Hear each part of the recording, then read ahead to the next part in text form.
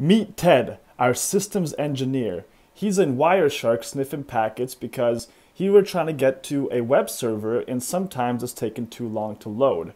The problem is that the web app is sitting here and the database is somewhere else. And in order to get the data over, it takes maybe like 30 seconds to 60 seconds or sometimes more depending on how big the data is and what kind of data you're trying to pull to the web app. That's where Redis caching comes into play. Let's pretend that the water in this cup is data. Now the cup is empty, right? So this is our Redis cache. It's currently empty. And me, over here, I am the cache worker. Now me as the worker, I'm a software. And I'm gonna go out to the database, and the database is the sink, and the water is the data. We're gonna fill up our cache with all the data.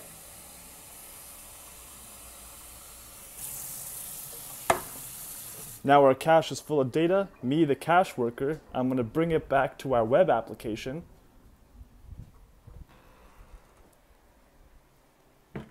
And now there's water, data, right here ready to use. So now if Ted, our network engineer, needs to use some of the data, needs some water, now we don't have to go all the way to the other room to get our water.